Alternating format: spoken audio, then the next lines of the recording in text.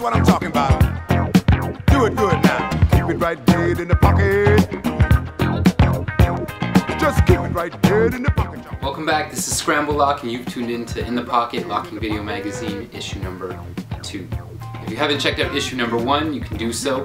It's featuring all the lockers of Canada. Big thank you to everyone who has checked it out. Here we are for issue number 2, and as I mentioned, it would be an international edition, but there's a bit of a twist. I wanted to focus on the ladies of locking. So in this issue, we're going to see lockers from all across the world, both past and present. Female lockers who've been holding it down, people I've been fortunate enough to meet and get down with, so I wanted to showcase them.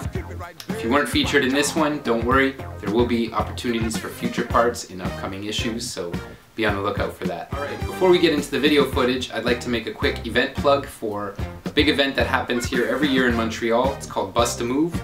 The next edition is happening on May 2nd and 3rd, 2014. And it features a one-on-one locking battle amongst other styles. So make sure you check out bustamove.ca for all your info on the event. I hope to see you there. So here we go. This is the Ladies of Locking Part 1. Once again, I'm Scramblelock representing Lock Unity and Locking for Life Canada. Thank you guys again. In the Pocket, issue number 2. I hope to see you at issue number 3. We might go digging in some of these crates back here. Alright? So here we go. Take it easy. One love. Peace.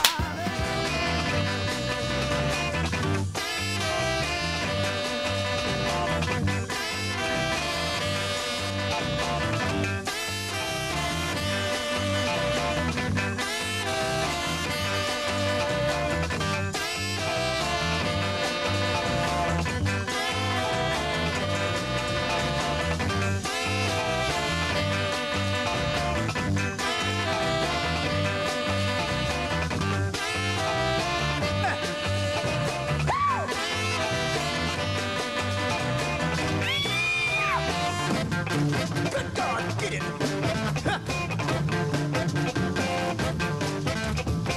I got something that makes me wanna shout. I got the thing